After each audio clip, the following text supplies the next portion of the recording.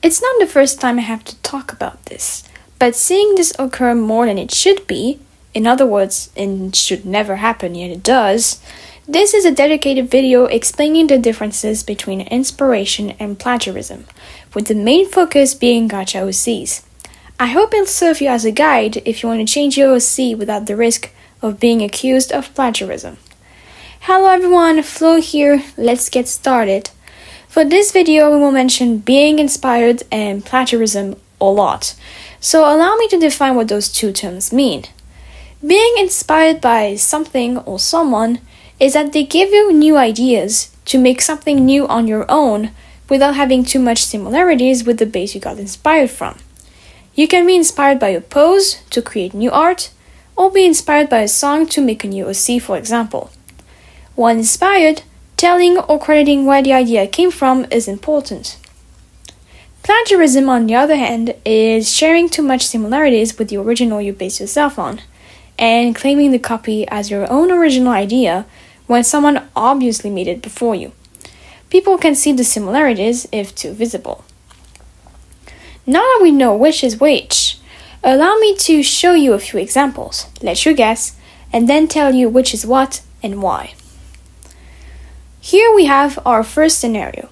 Those are two OCs, two made with different dates.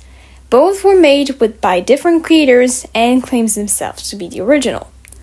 With the information given, is the latest OC inspired or is a copy of the older OC? Here we have a plagiarism situation. Have you found all the similarities? There are a lot that this can't even be called an inspiration anymore.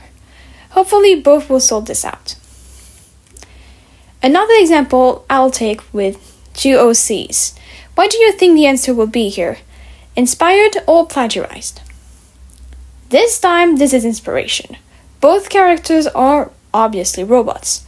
But while Alexa is my OC based on Alexa, Nyx is a reiteration of Alexa by one of my teammates last year, in order to be less based on the existing Amazon bot.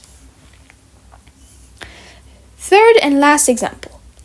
This is Wooly from Amanda the Adventurer.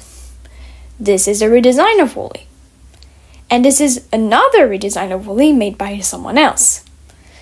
Chronologically speaking, which redesign is inspired from its previous iteration and which redesign is actually copied? The art redesign of Wooly is indeed an original concept. However, I wouldn't say the same about the Gacha OC. You can see the many similarities between the art version and the Gacha version, as if they were almost intentional. No credits were found, and the way this was announced seemed like they claimed it as original. Remember, crediting is important, especially if you remake an existing design in Gacha.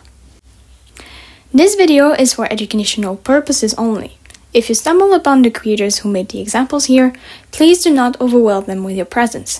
Everyone can learn, and making mistakes like those can help improve in the future.